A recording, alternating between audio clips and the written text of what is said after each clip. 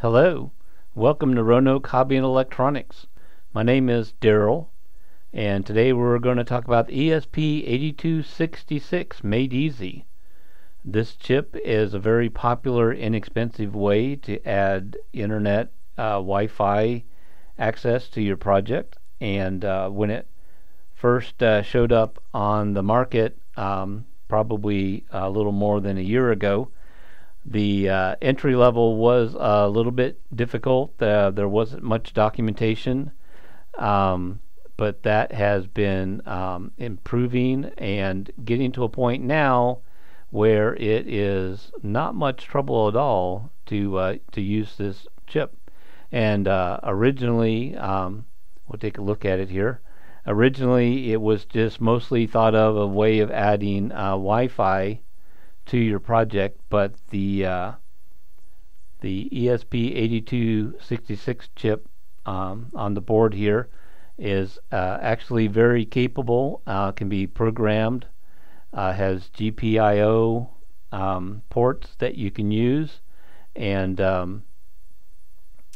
is growing ever more popular as a microcontroller board for your project. And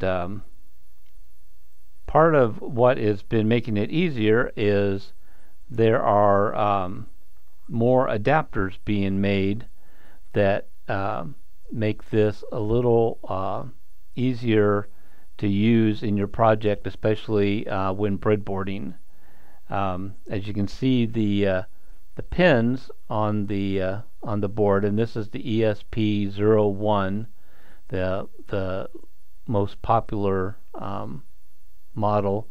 The pins aren't what you would call breadboard friendly, but by using an adapter like so, and now it's going to break out all the pins here that can be plugged into the breadboard. And this particular model, and I'll put a link to where this is being sold on Tindy.com on the blog, has built-in voltage regulation, handy reset switch, which I'll show a little bit later why that's so useful. And the big thing is going to be the voltage regulation in the adapter is going to help protect the board. The ESP8266 is a 3.3 volt logic, and if you're using this with an Arduino, something that's 5 volts, you're either going to have to use an adapter like this that steps the power down, or you're going to have to add that to your circuit on your breadboard to drop it down to the 3.3 volts. And the other component we're going to look at here to connect to and program the ESP8266 over serial, it's nice to have a USB to serial adapter here, and this is the FTDI friend by Adafruit. It's got the USB mini port and the FTDI chip, and a nice way to just plug in. This adapter also has a version with the male pins or female, so when you buy the adapter, you can specify which one you want.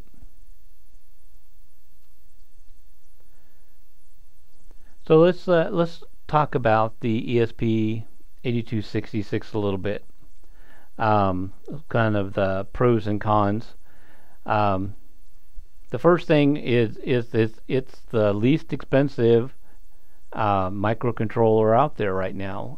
Typically between $3 to $4, and with the Wi-Fi built in, makes it quite the bargain. Downside of that, there's been some reports of lower quality product out there in the market.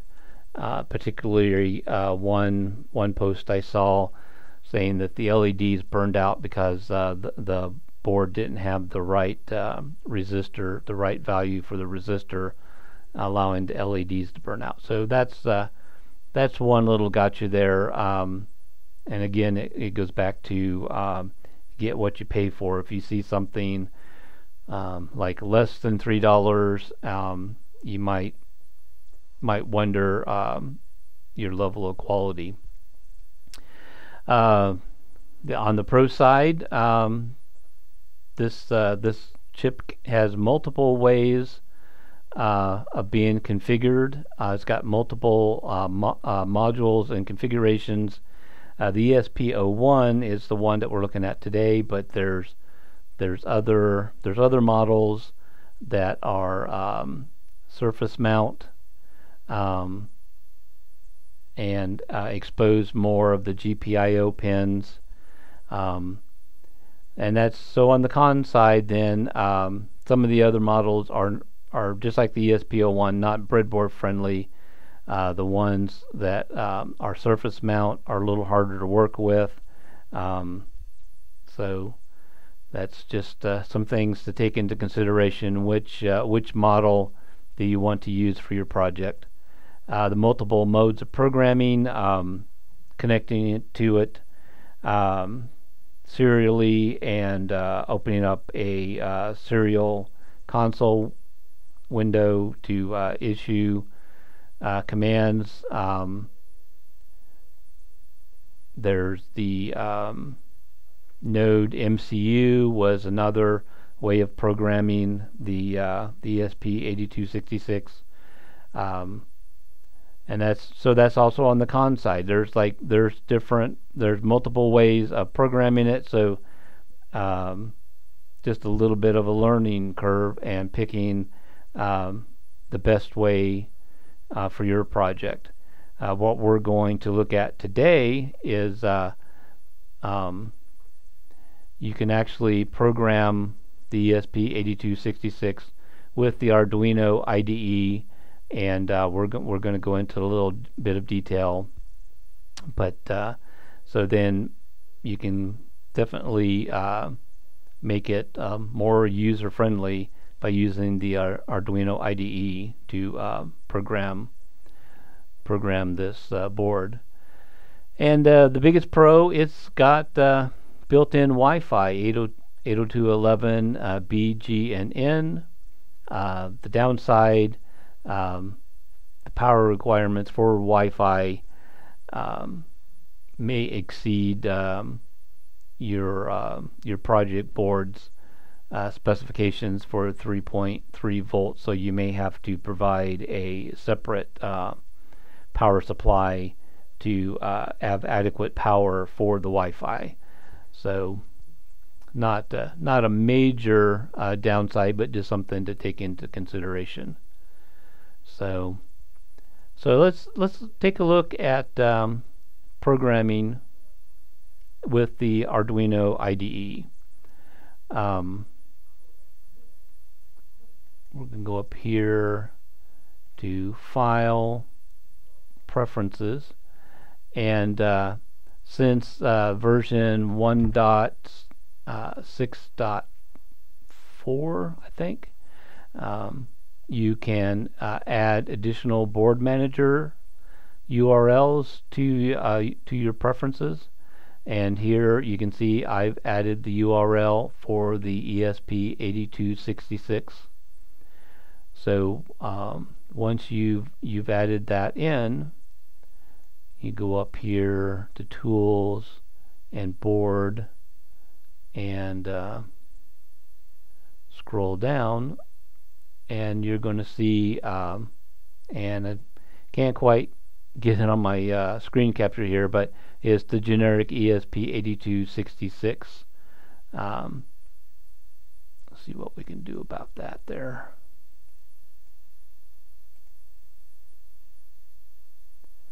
Well, anyway, I don't want to waste time on that, but you can see that it is now available now that I've added that to the board manager. And some of the documentation that I saw, it says for the ESP8266 to go to programmer and switch to the ESP tool for the programmer. It's not available on the menu here, but what I have discovered is that it goes ahead and uses the correct programmer automatically, so you don't have to actually manually set that yourself. So we have some other configuration options. I'm just going to go with all the default settings that we already have.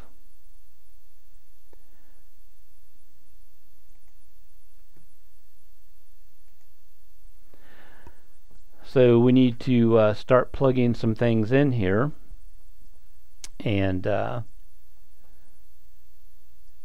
get hooked up here so we can actually program it. I'm going to plug the ESP8266 into the adapter. I've got the FTDI friend that we're going to plug in.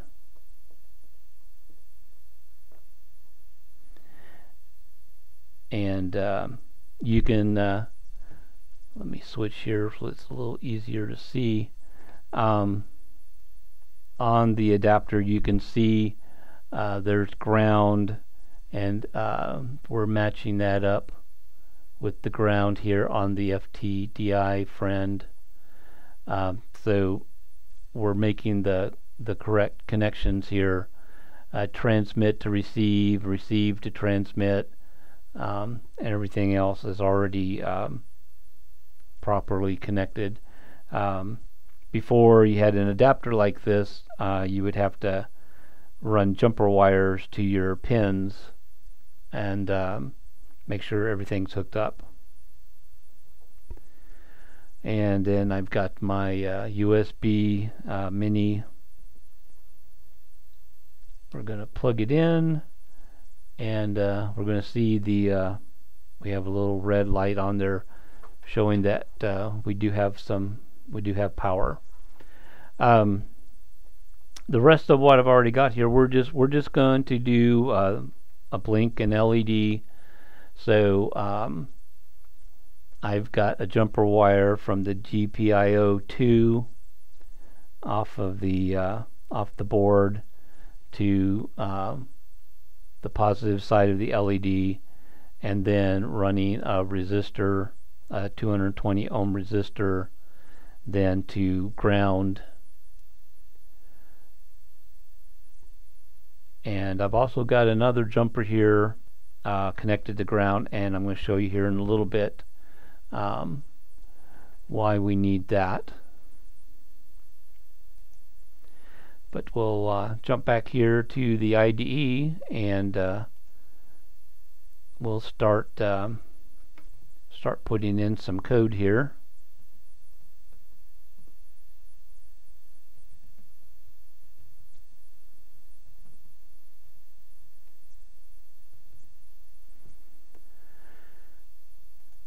And here in the setup loop, we're going to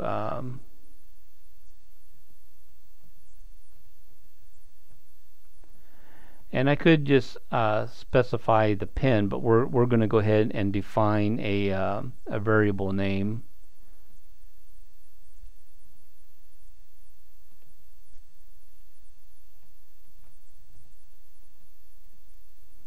We're going to call it ESP8266 LED, and we're going to set that to output. And to make that work correctly, we're going to define that.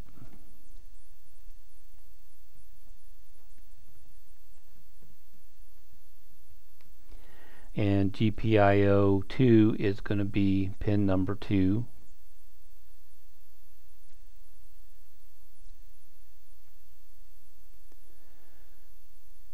Go down here to our loop segment, and just like we do for the Arduino, we're going to digital write.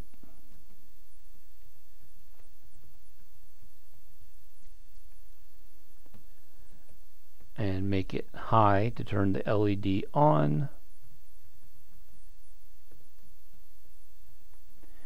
We're going to wait half a second.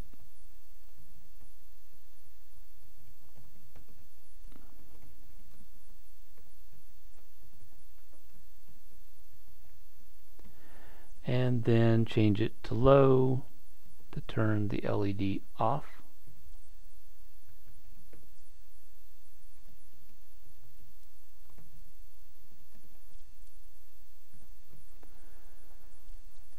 And we're going to save that.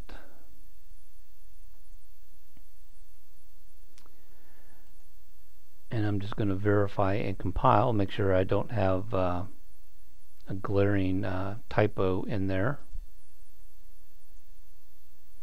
And it compiled successfully, so we're okay there. So we're going to jump back to close-up view, and explain then what I needed this extra jumper wire. So to be able to write to the board, we need to connect the GPO 0 to ground. So that's why I have the other side of this jumper cable set to ground. And the other thing that what makes this particular adapter so handy is he included a reset button, because what you have to do is connect GPO 0 to ground and then reset the board or unplug it. So having the reset switch just makes that a little easier. So now it's in the correct mode. So that if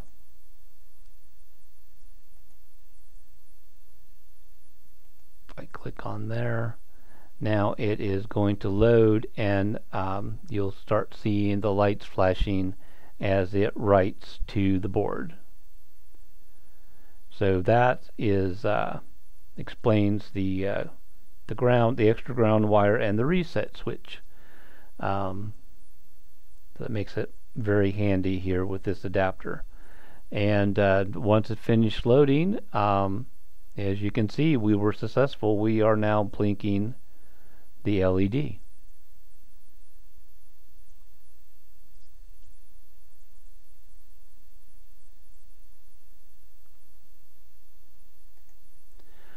So that's going to wrap it up for this episode. I will be sure and add some links on roanokhobby.info to where you can find that particular adapter board, and a link to get the FTDI friend. There are several of the USB to serial adapters out there on the market.